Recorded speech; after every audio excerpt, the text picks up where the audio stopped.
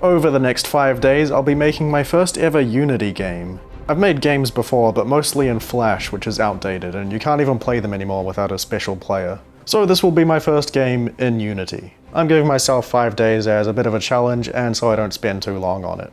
Now, Unity has 2D and 3D capabilities, but 2D is more my style, so that's what I'm gonna go with. And specifically, I want to make a 2D platformer. You'll notice one of the options here for our new project is a 2D platformer microgame. So this is a completely pre-built kind of level of a platformer. But I'm not going to use that because I want to start from scratch and really learn how to make things. So Universal 2D. So before I started making this video, I did actually start following this tutorial from Pandemonium. I watched the first few episodes just to see what I was kind of getting myself into, but I stopped there and I'm going to start again completely fresh. See how much I actually remember. Perfect. We have a completely blank slate. The first thing I gotta do is make a character. I'm going to call this player. How big is it? So this is the camera. Good enough. Right now it's not doing anything. That's the game so far. If we go add component, rigid body 2D, well, now it's going to fall. The other thing is a box collider 2D, and that means it can interact with something like the ground. We need some ground to work with, so I'm going to copy this player, just stretch it out. I'll remove the rigid body because I don't want this thing to move around. Now, hopefully, if I press play, wow, it already collides with the ground and has gravity. It's a good start. So using Pandemonium's tutorial, I gave the player some movement with a short bit of code. Very nice. Then I programmed in a jump, allowing a few different keys to trigger it. It's a bit floaty and you can still jump while in the air, but it works. We'll fix it soon. For now, I'm designing a simple character in Adobe Animate. Let's make a green ball with eyes and limbs. Totally different to my game character from 2019, because it's green and has arms. I animated an idle loop, then a run cycle, and a jump. So I replaced the sprite and added in some code that makes the player flip horizontally whenever you change direction. Then did a bunch more coding and doing stuff with the animator component to make sure the animations happen when they need to. I also made sure jumping was only possible when you're on the ground. One last thing for today is wall jumping, which is where things started to feel complicated. I managed to implement it, but I wasn't sure if I would keep it in the game. So that's alright for the first day. We have a character with some animations who can move and jump around on a platform and even climb up a wall. Kind of. So far we have player movement, jumping, walking around, 3 different animations. Wall jumping works. The one on the right is a normal wall that you can't jump on, but kind of has a sticking issue. See, if you're holding right, it'll just stay there, but ideally it'd fall right down. I'll have to figure it out. I want to fix these animations a bit as well. But for now, I'll be implementing shooting. So I started scripting the player attack, then went back to the animations. I fixed up the idle and run cycles just to make them look a bit better. Then I made an attack animation, which is just this open mouth that he shoots fireballs out of. The fireballs are green for style points.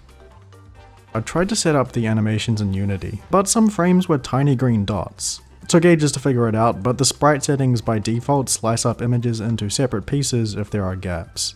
Like it considers these flecks on the side their own thing. So I had to change some settings to fix that, and the low quality on certain sized images. Next I animated an explosion for when the fireball hits something.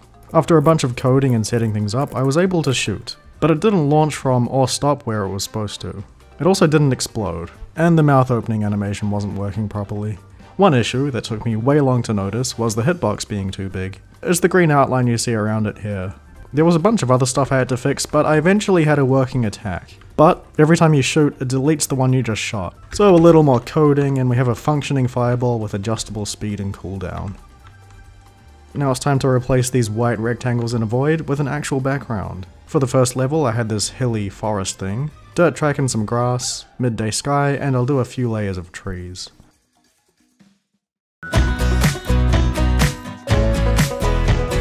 Alright, I've put in a few of the background elements, and everything's working pretty well. Oh, actually, I need to change the order of depth on that fireball.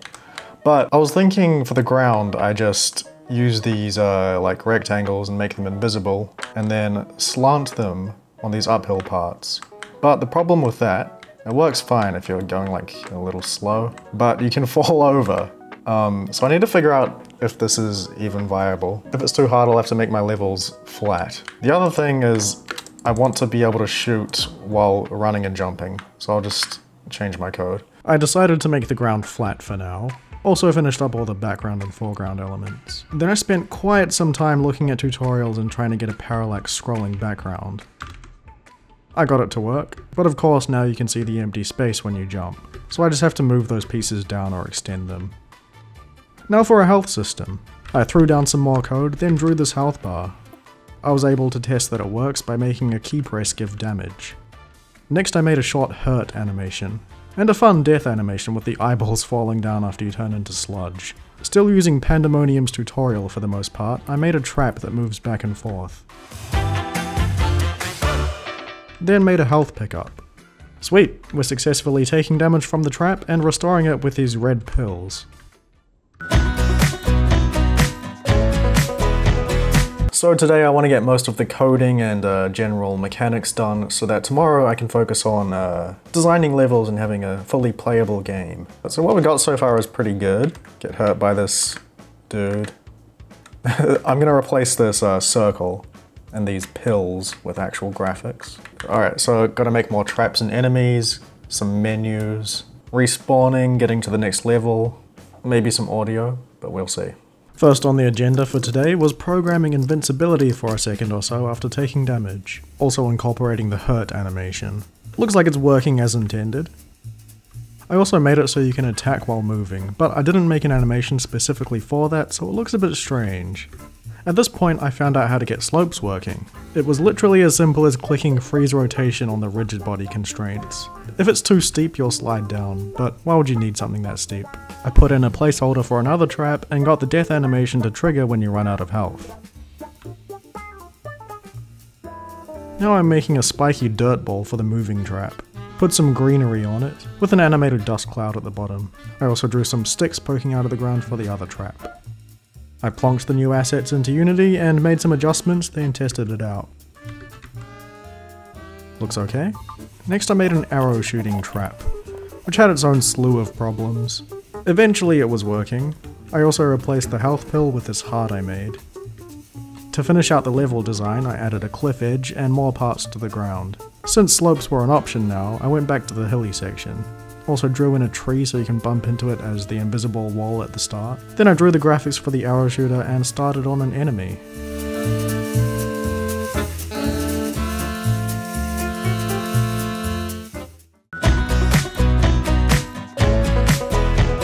Right, I've designed an enemy and more parts to the level. This is the guy right here. Gonna make him shoot stuff at me, sort out the animations, and be able to attack and destroy. This is gonna be a hitbox that's too tall to jump over. I also have to deal with these arrows, because they really shouldn't just be flying across the entire level. Also, I made this gap. The problem is, you can now see the scuffed bottom of the trees and hill. Should probably have a menu and a pause menu.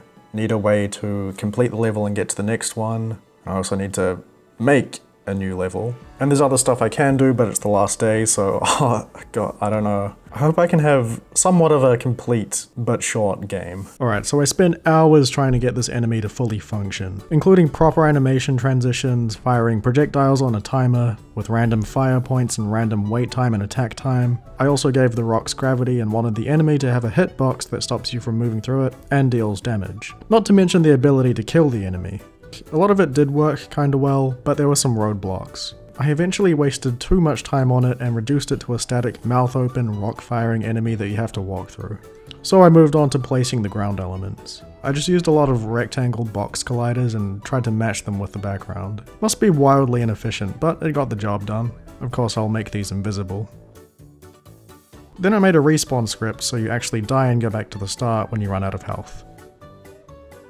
I drew a flag, which is going to be the trigger point for getting to the next level, and then I made a quick design for level 2.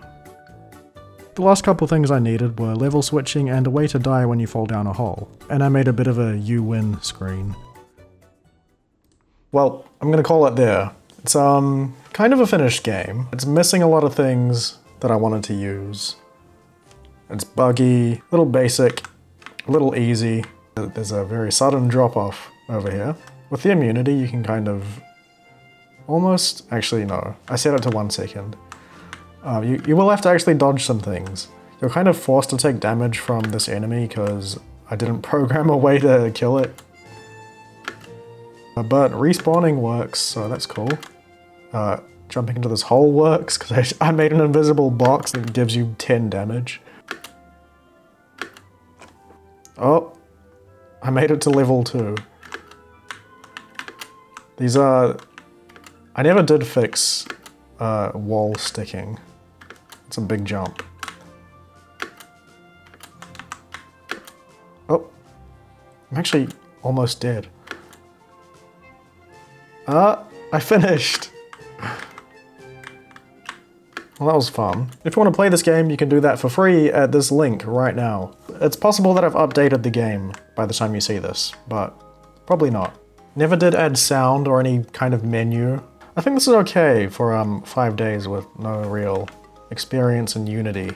Well, I did try some tutorials before, but didn't get very far. So that's it. I probably will try to make an actual game at some point. But hope you enjoyed this video. I will see you in another one soon, and goodbye.